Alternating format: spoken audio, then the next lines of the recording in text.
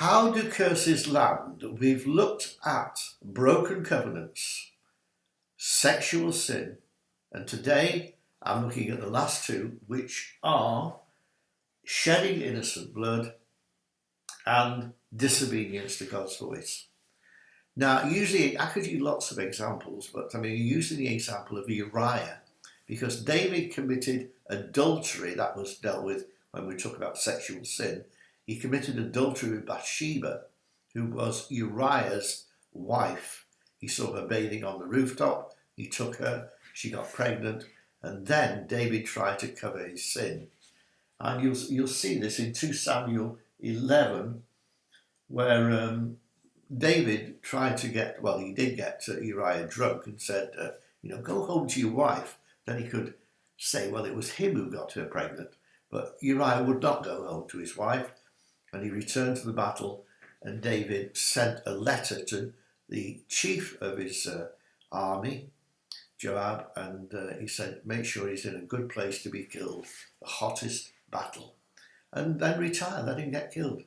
That was David's heart, It was terrible. It was murder, shedding of innocent blood. That man did not deserve to die. Now, that's an example, in 2 Samuel 11 and verse 17. Now, any such murder where people do not deserve to die, you don't get more innocent blood than unborn infants. And nowadays, even young-born infants are killed, abortions. This is innocent blood, and God hates it. The shedding of innocent blood will bring a curse, and it needs to be dealt with. It gives the devil open doors. We need to repent and renounce it. Now, the last one, disobedience to God's voice.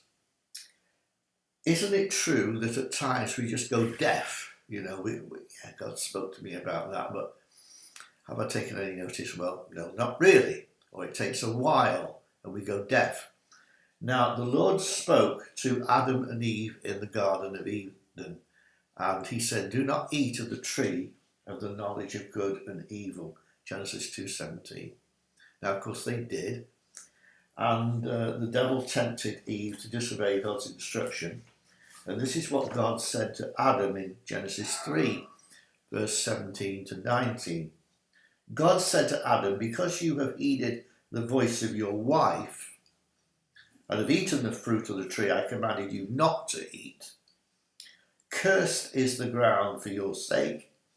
In toil shall you eat of it all the days of your life, and both thorns and thistles shall it bring forth for you.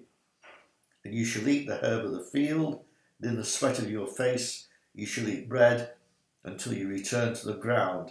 For out of it you were taken, for dust you are, and to dust you shall return.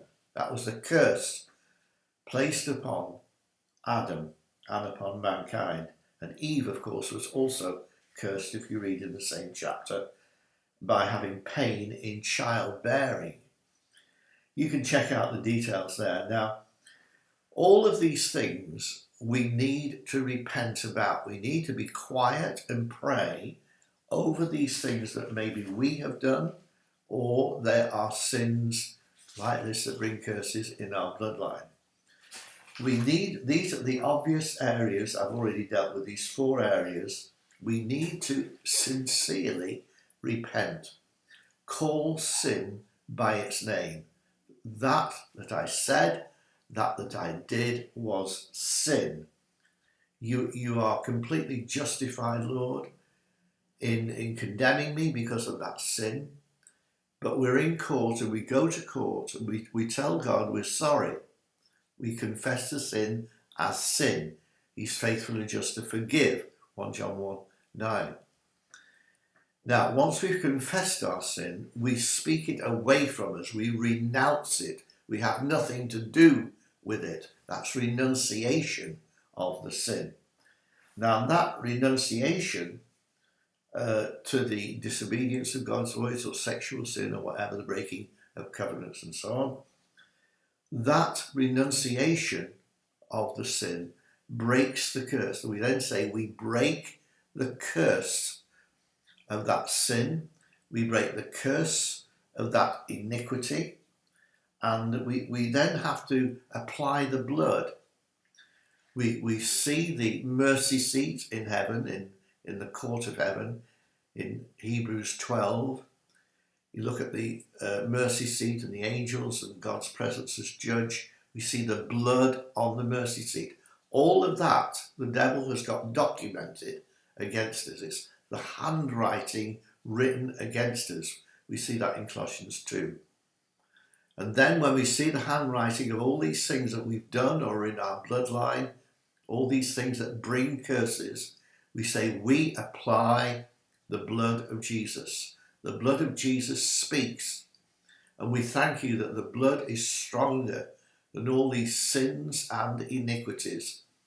It says in Hebrews 10, verses 14 to 17, that by one sacrifice, once given, he has completely cleansed us from all these things. And in verse 17, you know what he says? Your sins and your iniquities I will remember no more. That's God's deliberate choice. I will not remember them because the blood has covered them, obliterated them, put them out of sight.